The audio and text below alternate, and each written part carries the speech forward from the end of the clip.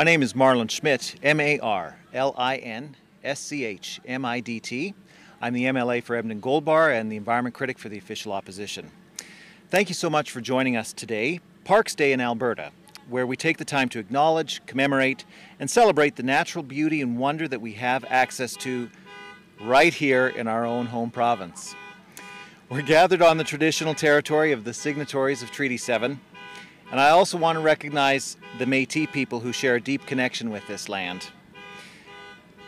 In my former work as a geologist, protecting and enjoying nature and the beauty of our province has always been important to me, and Alberta Parks are near and dear to my heart. When we announced our promise to remove the fees for using Kananaskis country, I received countless emails of support. But a number of them also came alongside some ideas for how we could use the love that Albertans have for their parks in different ways. After many conversations with different Albertans, it's become clear that they want an option to support our parks without a mandatory fee and with certainty that their support is actually helping to enhance our parks.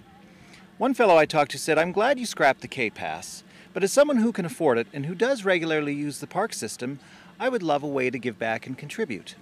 So today, I'm proposing that Alberta's NDP would set up a program where people could voluntarily contribute a donation to support our provincial parks.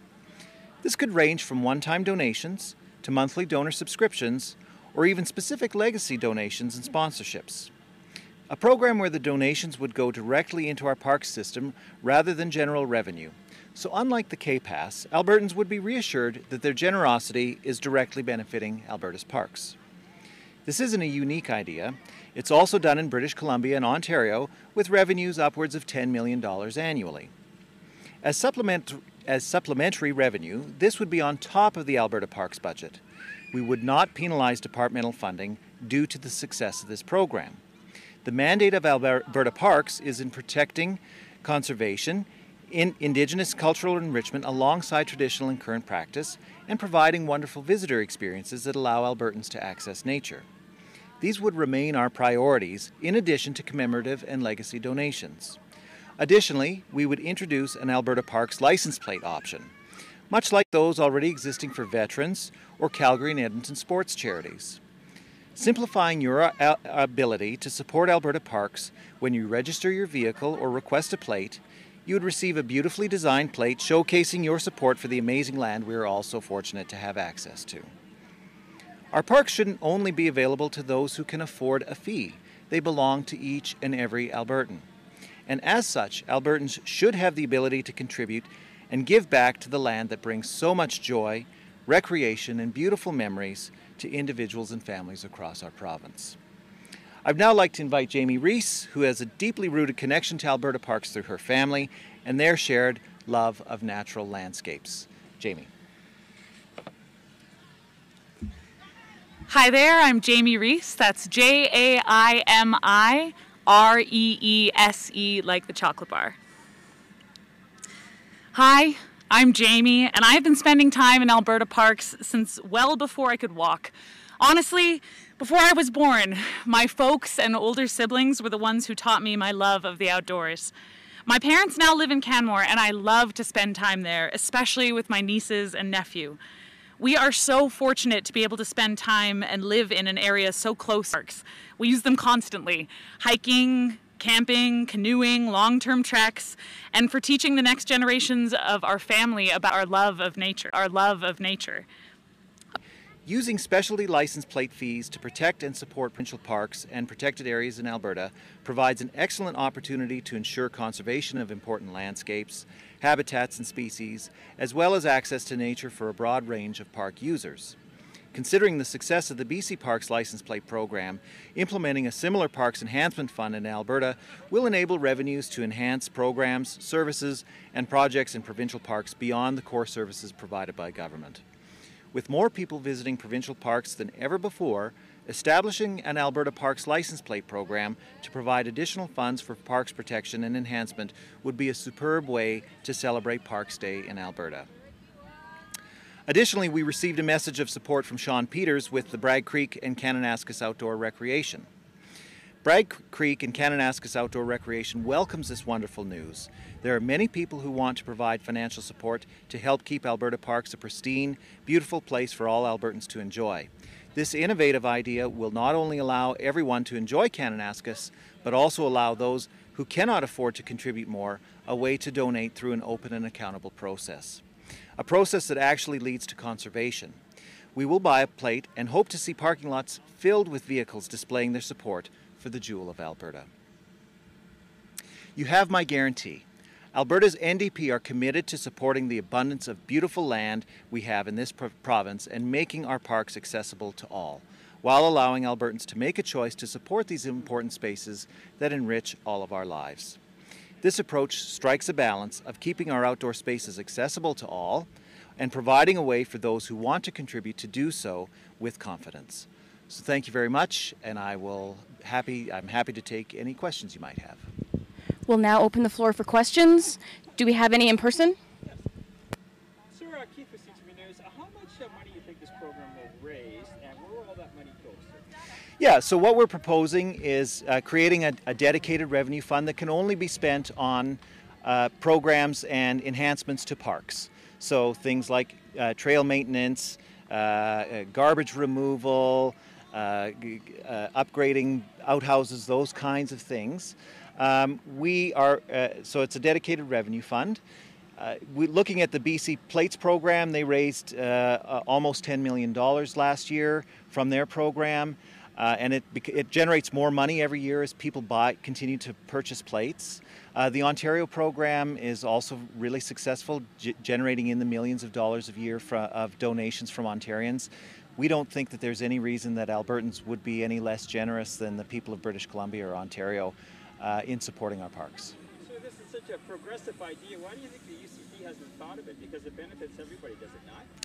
Well, we like this idea because it doesn't prevent anybody from going out to parks if they don't have the ability to pay. If they do have the ability to pay, we will be creating an option for them to support their parks voluntarily.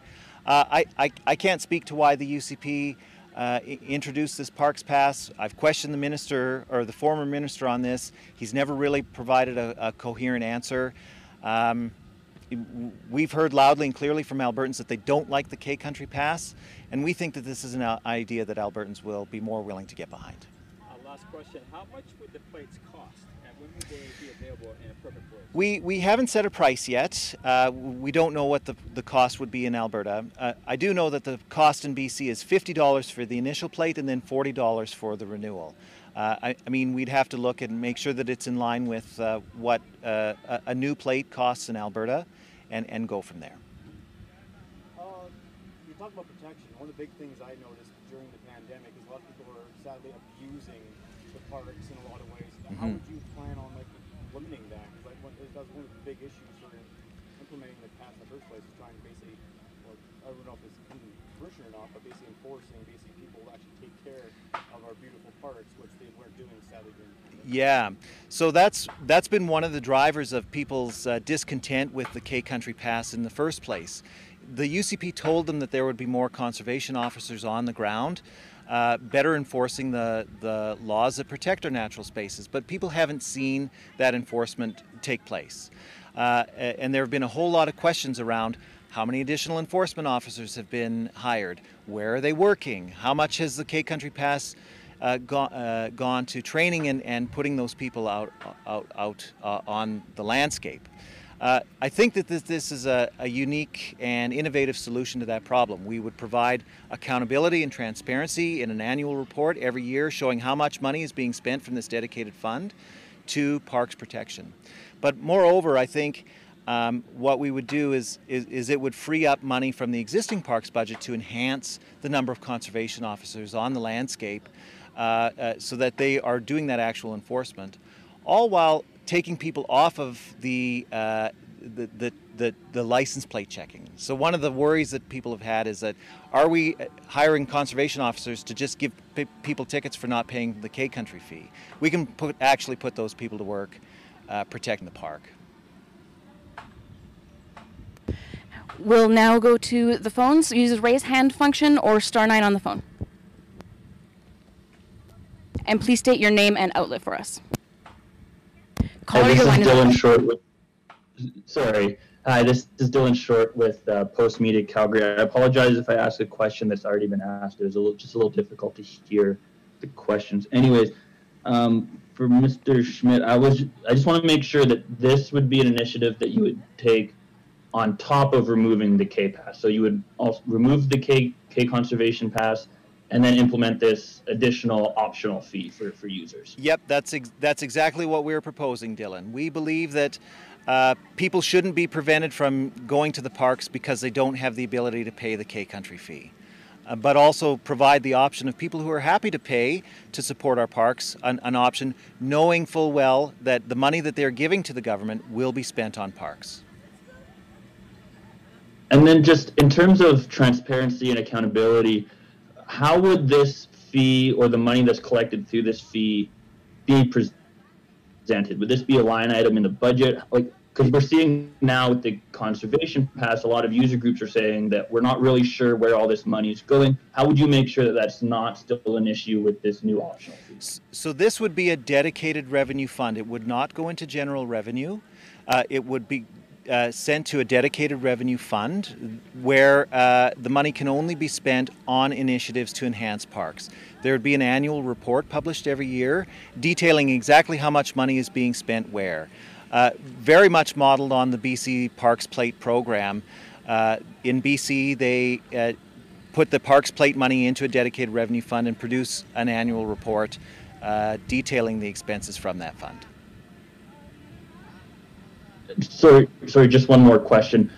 And it's just for, I know the license plate is obviously one way to show this, but say someone doesn't have a vehicle, but they still want to support the parks and show that they support the parks. I know it's probably still early plannings, but would there be other ways for people to show that they've provided for this? There would be. So we would give people an option to make a one-time donation, maybe become a monthly subscriber to parks, or perhaps leave an inheritance, a gift in their will to support parks. And that's adopted from a program that they have in Ontario that allows people to make these voluntary contributions to support the parks in that province. So if you have a vehicle, you can buy the plate. If you don't want to buy the plate or you don't have a vehicle, you can still make a voluntary donation to support the parks.